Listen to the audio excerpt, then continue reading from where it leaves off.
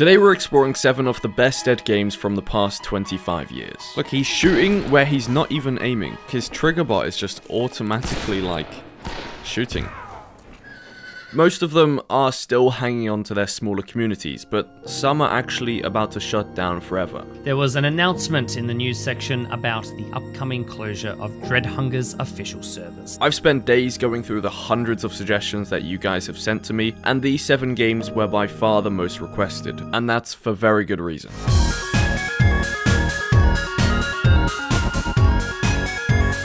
Fistful of Frags was initially released as a mod in 2007 and then as a standalone game in 2014.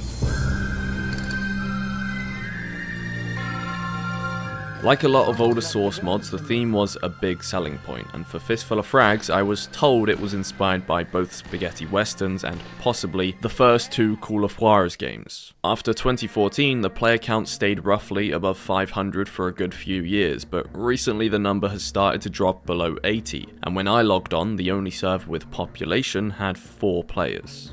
4 out of 16 people. That's not too bad. Instead of classes, this game has guns, and a lot of them. And out of all of them, I somehow pulled my weight using the bow, which is definitely not the greatest weapon.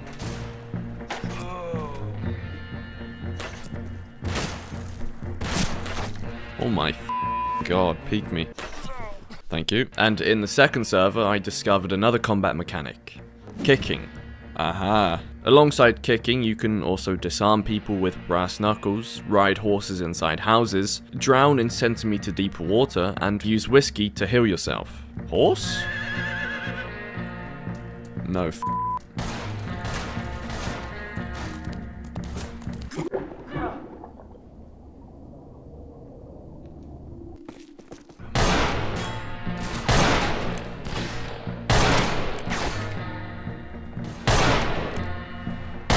Did he just try to kick me?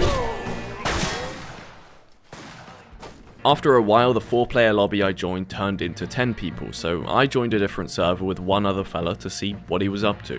Alright, I'm joining the server with one other person.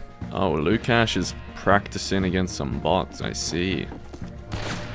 Look. We're friends, we're friends, we're friends. Lukash and I, for about 20 minutes, played against a lobby full of bots, and I think I was honestly annoying him more than anything, because he aired every single one of my messages in chat, and then eventually left the server. So that's what I did. I left the server to go back to the main server, this time on a map in the middle of the Alps. By now, I'd discovered a couple more weapons, but the revolver wasn't doing much for me, and I honestly stank up the whole game. In the process of looking into Fistful of Frags, I managed to actually speak to some of the community members, who told me about some of the traditions, like the group of players called Zorros. Zorros were a group of 1 to 3 active players at any time that abided by a strict set of rules, which included typing Z after every one of their kills. Once a Zorros retired or moved on, they'd pass on the mantle to someone else who would then carry on their legacy. And the guy I spoke to was actually one of the last Zorros who told me that whole era is long over. I thought it was pretty cool that such a small group can have such a profound impact and actually become pretty famous inside this small internet community. I should also say that while the Zorros were eventually a number of different players, it all started with just one fella who called himself Zorro. While making this video, I actually found a comment on a YouTube video where the original Zorro, Jack Clock, explained how he only started using a keybind for typing Z after 2016 and a couple other things like his retirement. But Zorros aside, apparently even a 2014 game has its issues with one of the most notorious problems in the whole world of gaming: hacking.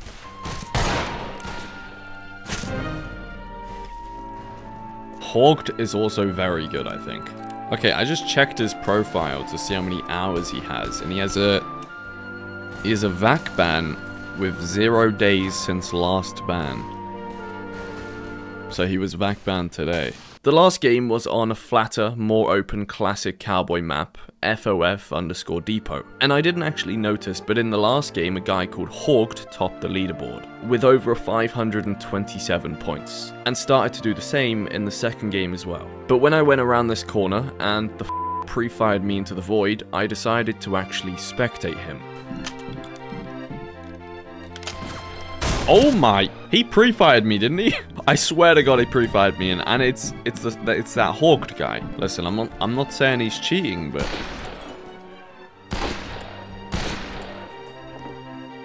is he cheating?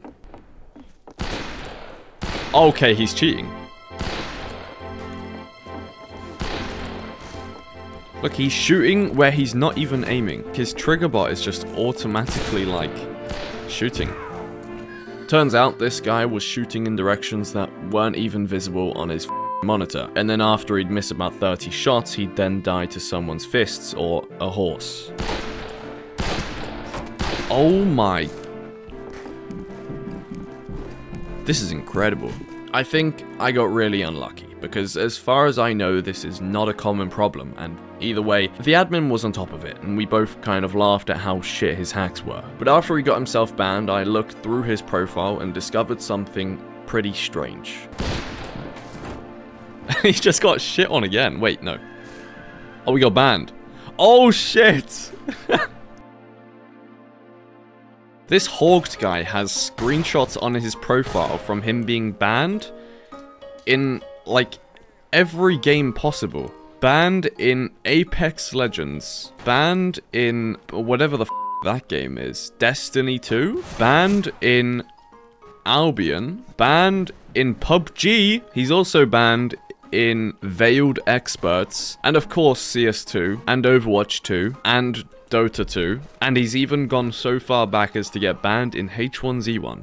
Is that... oh my god, he is banned in Ricochet, the Valve game that came out in 2000. Going through these dead games, I found a lot of interesting Steam profiles, but I think that one might genuinely top the list. Either way, the Fistful of Frags community is definitely pretty tight, but nowhere near small enough to be called dead, and if it wasn't recommended so much, I probably wouldn't have tried it out, but I'm definitely glad I did. Before we carry on, I want to quickly thank today's sponsor, War Thunder. War Thunder is by far the most comprehensive vehicle combat game ever made. Not only are the vehicles insanely detailed down to their individual parts with the ability to customize them, but the amount of dynamic PvP fights you can have with over 2,000 different tanks, planes, helicopters, and ships is personally my favorite part. And in case you're wondering, any of these vehicles are completely operable using just a mouse, meaning no other hardware is necessary. Play War Thunder now for free on PC, Xbox, and PlayStation, and for a limited time, new players and players with over 6 months of inactivity can claim a large bonus pack, including multiple premium vehicles, a premium account, and much more using my link below.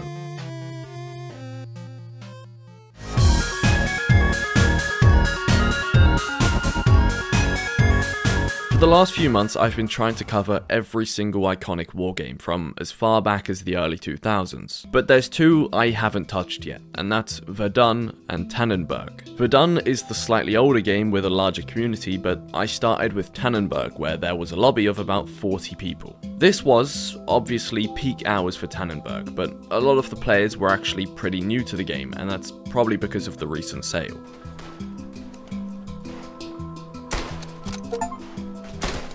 Hold on, how have I just killed someone with that? How the f did I just kill somebody?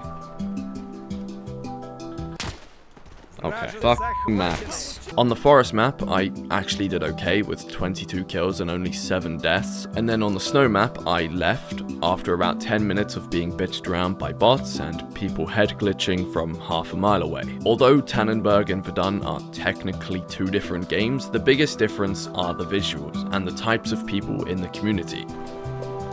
Oh no. Oh no, we have an issue.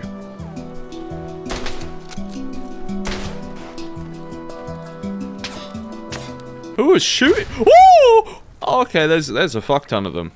My teammate is dead. There he goes. For example, when Tannenberg first came out, a lot of the regulars on Verdun were kind of confused as to why it wasn't just a DLC for Verdun instead of a whole new game. There's definitely some crossover in terms of player base, but for the most part, Verdun players stick to Verdun and Tannenberg players stick to that game. By who? By who? Genuinely by who? By who? Who just killed me? And the Verdun players tend to be a whole lot better. Often when I was playing Verdun, there would be a few fellas just jumping across the entire map, whipping out a pistol, taking out your whole squad. Did he just dive across my... Permo has to be like a pro or something. He's jumping around, diving, sliding. How do you even do that? One of the good players in this lobby, one of the players who was jumping around, killing my entire squad every single second, went by the name of Permo. And I think at some point the guy had a KD of around 12 and at least half his kills were on me. Oh my god! What the f did I just see? When I was asking for info on Verdun and Tannenberg, I was warned that Verdun's community is pretty talented, and as a new player it's kind of harder to keep up. According to a regular player called Wolfer, a lot of the older players tend to play it a bit like Counter-Strike, with stress resolution, settings on ultra low, and probably a monitor around 2 inches from their face. But it's been like that for a while on Verdun. Back in 2016, the game was heavily focused on competitive play, and even had some events organized for it. But that didn't last very long, as the developers were more focused on the casual aspect. With this new focus, the developers also introduced a bunch of controversial changes, like adding AI bots, the 64-player mode instead of the original 32-player mode, and some various sound changes. I spoke to some older players that all said this was the turning point, and it's hardly rare to see a game slowly lose loyal players because the developers had other ideas to cater to more casual players. I really want to thank all the people of Verdun and Tannenberg that helped me find out more about the game and its history, and of course Permo for absolutely humbling me.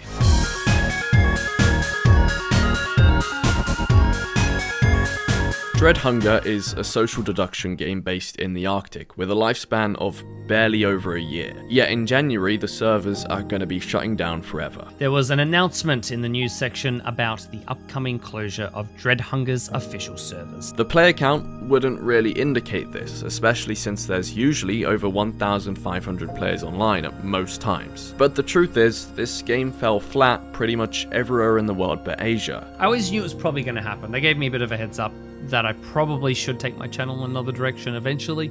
I just never did. And honestly, I've tried. I've tried to post other videos, stuff that I also enjoy, and the problem is that I don't enjoy it as much as Dread Hunger. This is Plummo.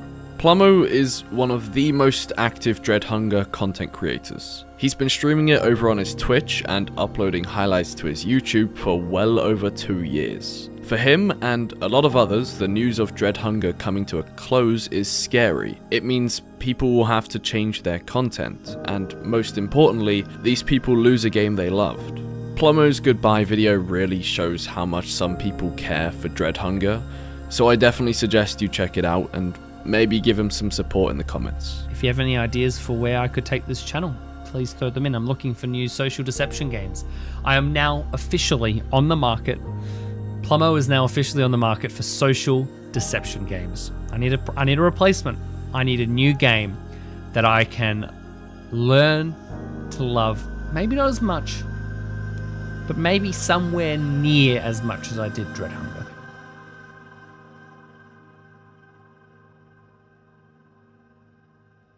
Oh my god, finally.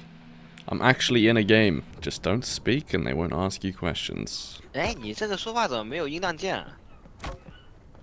when I actually played Dread Hunger myself, I spent a long while searching for lobbies and eventually started joining Asian lobbies, because the only EU lobby on the entire game had 3 AFK people and later on just shut down. For a while I was bouncing around lobbies praying the next one doesn't fill up before I join or that I don't get kicked. Turns out when you have a clearly English name you're more than likely to be kicked, over and over again. Oh. Okay, in the next game, I'm just gonna be honest. Either that or they somehow knew I didn't have a clue how the game worked. However, after exactly 32 minutes of being repeatedly kicked, I found a lobby, and I think the only reason I didn't get kicked again was because this one kid vouched for me, or something like that. Why am I squaring up to nothing but air? Can I play? There's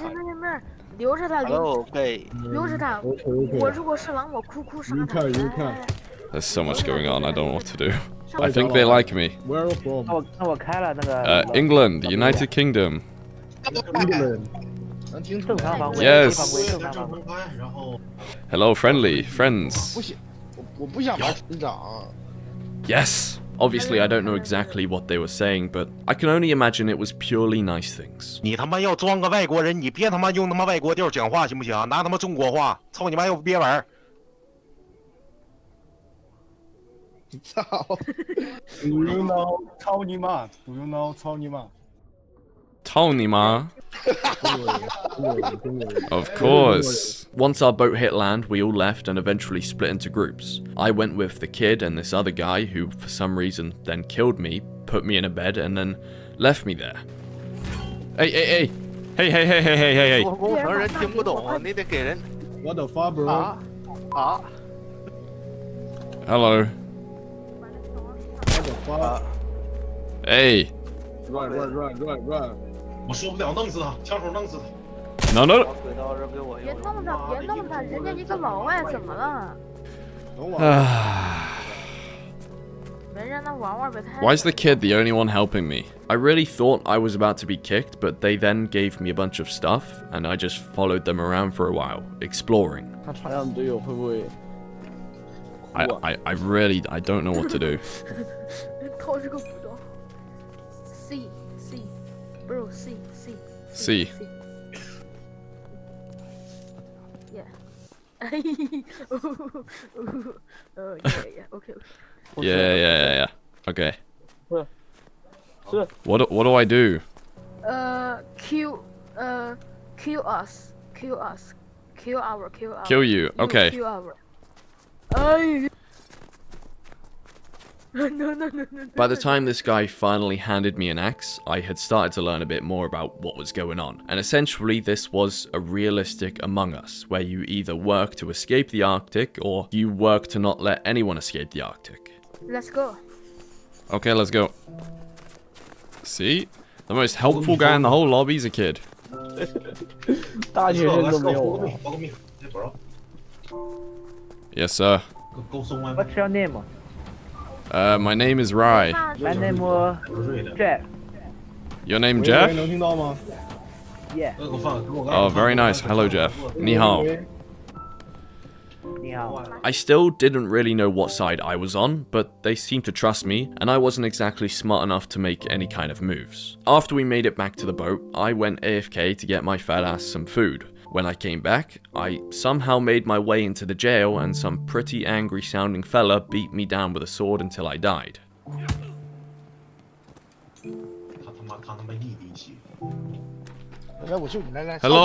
Hello guys. Fuck you. No. Fuck you. This is probably up there with one of the weirdest experiences I've had in any game, ever. But I appreciate the couple guys that took me under their wing and actually revived me when they killed me.不是， You. 人家真是外国人。 Dread Hunger community servers will probably live on for a while, and in case you're wondering, the developers did answer a few questions as to why it's shutting down, and the answer was a combination of frequent DDoS attacks, heavy server costs, and obviously a lack of players in some certain regions.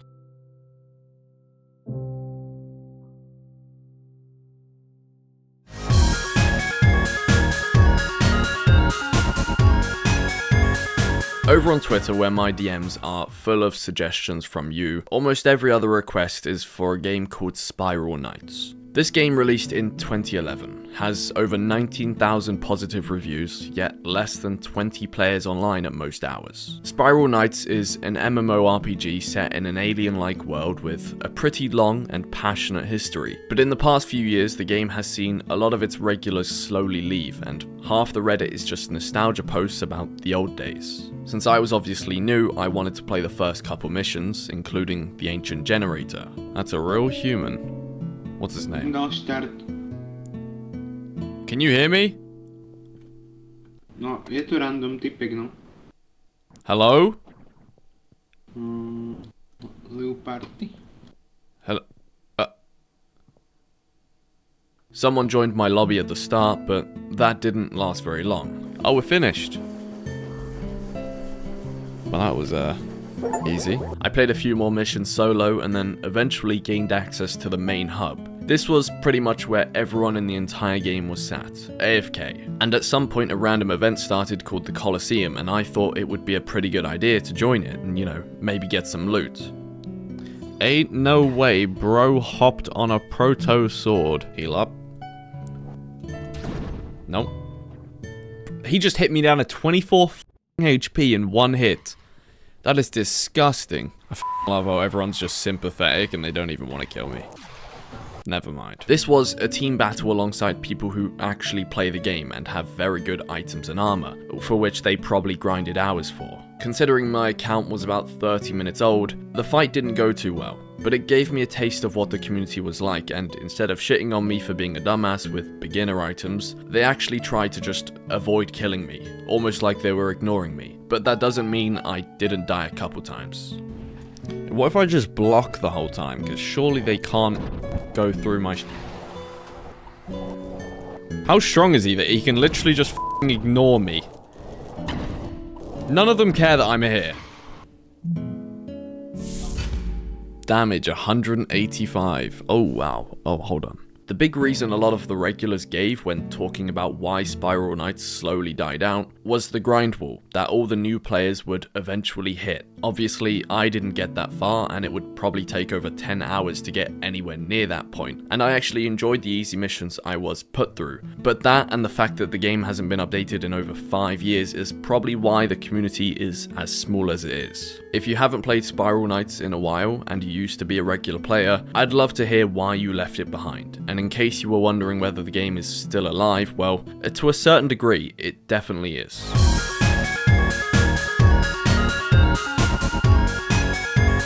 This is Tactical Ops Assault on Terror, an FPS game released as an Unreal Tournament mod in 1999, where it gained a decent amount of popularity. Like a lot of these games, it became a standalone title not long after and kept that same community for a while, with a big peak in popularity during the early 2000s. The Reddit for the game is long dead, and the last post is over a year old, but the servers still have some players, although not too many. The server I joined was called Xmas Fun Massacre. You can tell this game's a little bit old. Is that the Grinch? Holy f***. Every year the regulars on TO celebrate Christmas by playing this server with exclusively Christmas maps and skins, like this beautiful tree jumper. I found that shooting is honestly pretty similar to Counter-Strike, especially with no aiming down sights. Woo! Wait, am I player 1? Who's player 1? Oh, I did get a kill. I also found a pro player, or at least someone that had been playing the game for a while, because they had 53 kills and 9 deaths by the end of the first game, while I managed to get myself 1 kill. Why are you heating in 20 old years game? 53 kills and 9 deaths. Tanaka was clearly very good at the game. So good, someone actually thought they were cheating. But there's literally a video on the official Tactical Ops TV YouTube channel from just a few days ago, with Tanaka literally showing off the new P90 weapon on the same server that I just played, and using the same weapon that he killed me with a good 10 times. Alright, yep, that's Tanaka. After digging a little deeper, I also found numerous older videos from over 4 years ago, all of Tanaka playing on that official YouTube channel. Later on, I actually managed to ask Tanaka how long they've played the game for, and he said he's been playing since 2001, just 2 years after its original release. Since 2001. Holy who wants to be a millionaire? What, bro? It's honestly amazing that this game still has servers, let alone players, considering how old it is. And I honestly wouldn't be surprised to see this game still around 10 years from now.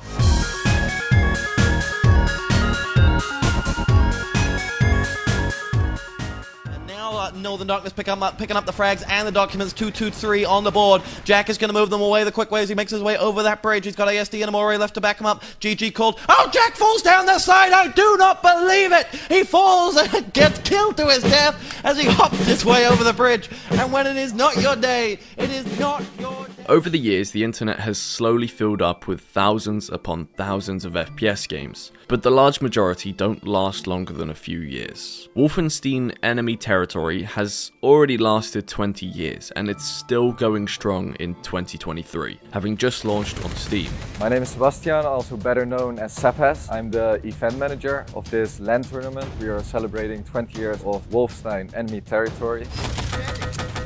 Since it's a game that focuses on teamwork, it gets people to like work with each other, and it creates like really tight bonds and friendships, even if it's just over the internet, and Flash Damage like really succeeded in outlining that. Originally, Enemy Territory was an expansion pack for the famous Return to Castle Wolfenstein game, but due to various development reasons, it became a standalone multiplayer game. The team of developers that took on this project were Splash Damage, a pretty famous modding crew that shaped the whole scene and were honestly pretty well known for being one of the best map builders around. For ET's entire history, the maps were one of the biggest talking points, for both negative and positive reasons. For the most part, people loved them, and the different paths and layouts were nothing like any other game, but there were people that argued some choke points were too extreme and would just make some games fall flat, which was kind of true. The first map I played was odd, but the worst part was my PC having a literal heart attack at the sight of any player movement or bullets. I don't really know what I'm doing.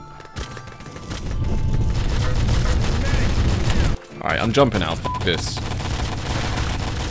Okay, I'm on a solid 2 FPS. Once my PC eventually insulated the whole house in heat, I went to a different server where I discovered most of the servers were actually filled with bots. When you look at the server list, you think the lobbies are thriving, but the real number of players is much less. There were around 30 people online when I was playing, around peak times, and the second server I joined was a little calmer, with just a few other real players. It was here I finally got the feel of the guns, and got myself a couple kills.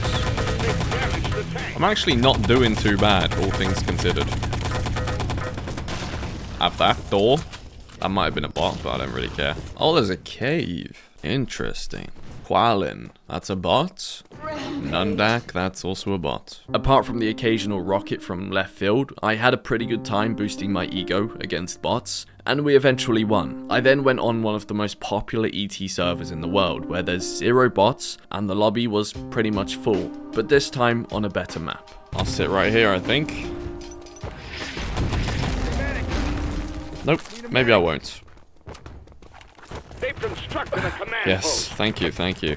I spent most of that lobby and most of the entire day respawning or getting revived. It really doesn't surprise me how long this game's lasted, and looking at older ET videos, especially the competitive side, it's fascinating. Down by cockpit, dealing with the MP40, and Keyring, where are those parts? Those parts, very sneaky move, tried to be put in there as they tried to push in towards that command, towards the spawn area. Six goddamn kills for Potter and fails the D-Sky team, giving them an easy route through. Can you believe that, tough spot? Let's bring that up in the console. Potter got 1, 2, 3, 4, 5, 6, 7, 8 kills in a row. One after the other. 3 Thompson, followed by 3 artillery support, followed by 2 more Thompson. Absolutely kicked these guys' ass just there. I spoke to a few people about ET, people who are either still regulars or used to play it, and a common mention were the clans that used to dominate Wolfenstein. With teamwork being such a big factor and maps having so much depth, any kind of teamwork or knowing what the guys on your team are going to do helps a lot. There's so much to ET that I didn't cover, so I'll link some videos below that go into more detail, and of course, all the community discords for every single game in this video, in case you want to get back into it, or you want to try them out for the first time. Remember, play War Thunder now for free on PC, Xbox, and PlayStation using my link to get your massive bonus pack. And again, thank you so much to War Thunder for sponsoring today's video. Remember, all these games were recommended by you guys over on Twitter and in my Discord, so if you want to suggest something, those are the best places to do it. And I hope you all have a very Merry Christmas. Thank you for everything this year, it's been insane. Best year of my life by far, and I hope we can make 2024 even better. You're all f***ing legends. Thank you.